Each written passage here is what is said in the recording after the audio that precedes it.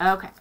So 5 squared is not 5 times 2. It means 5 times 5. 7 squared is not 7 times 2. It means 7 times 7. 8 to the third power means 8 times 8 times 8. So you're going to do 8 times 8 is 64 times another 8. So 8 times 4 is 32. You put the 3 up here, you put the 2 here. 6 times 8 is 48 plus 3 is 51. So you could see that the numbers get pretty big pretty quickly. Okay, 10 to the second power, instead of having to do this, this is a shortcut that you could take. So if it was 10 to the fourth power, it means a 1 with 4 zeros. Whatever this is, that tells you how many zeros there are. So you'd put a 1 with 4 zeros. 10 to the 6th power would be a 1 with 6 zeros. And that's your shortcut. It only works for the tens though. Okay, that's the first type of problem. You just have to get it out of your head that it's 8 times 3 or 7 times 2. It is not. This is the base.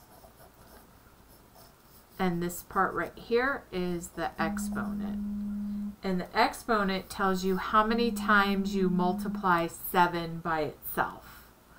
So if the exponent is 2, then you would do 7 times 7. If the exponent is 5, you would do 7 times 7. Then you'd multiply that by 7. Then you'd multiply that by 7. Then you'd multiply the next by 7. Do you have any questions about that, Lila? No. Okay, the second type of problem you're going to have is when they do something that looks like this. This means you're going to do the exponent, which is 5 times 5, and that is 25. So you're going to multiply 5 times 25. You might see something in parentheses, and you now in 5th grade, this means multiply, this means multiply, and this, if you have a parentheses next to a parentheses, these are the 3 things. It could be a dot in the middle. It's not like a decimal. It's in the middle, like that. So this could be 7 times 3. You would multiply this, and then you would multiply that by 5 squared or whatever. It might also look like this with a multiplication sign. Or it could look like this. These 2 parentheses next to each other means you multiply this, which is 21, and then you multiply that times whatever 5 squared is, which is 25. So now we have 21 times 25, and on the side of your paper you would do the math like that. And then you would get 525. So those are the 3 things that you're going to see. You're going to see it as just a base with an exponent, which means that you're multiplying the base as many times as the exponent tells you to.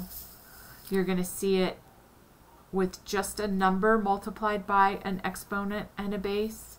And then you're going to see a whole nother math problem like 7 times 3 or 8 times 4 or whatever, and that's going to be multiplied by your exponent. If you see something like this, you do what's inside the parentheses first, and then you multiply that times whatever the exponent and base are. Any questions about that, Miss Lila? No. All right, show me what you were going to show me, and I will send this to you and Mom. I think I have to share my screen.